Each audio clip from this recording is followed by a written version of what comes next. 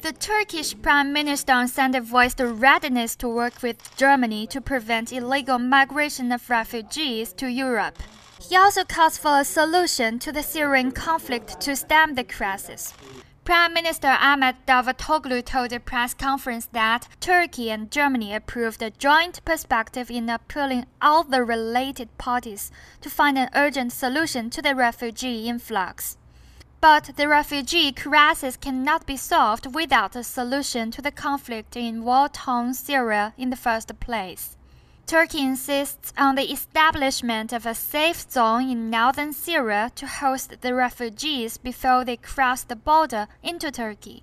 In response to Turkey's demand for opening all 6 phases to accession talks, visiting Germany Chancellor Angela Merkel said the EU is ready to open 3 phases only. The rest will be discussed later. The 2 premiers said they discussed the details on EU's financial aid to Turkey, the issue of visa liberalization, and Turkey's accession talks with the bloc. All central issues of an initial agreement signed days ago between Turkey and the European Union.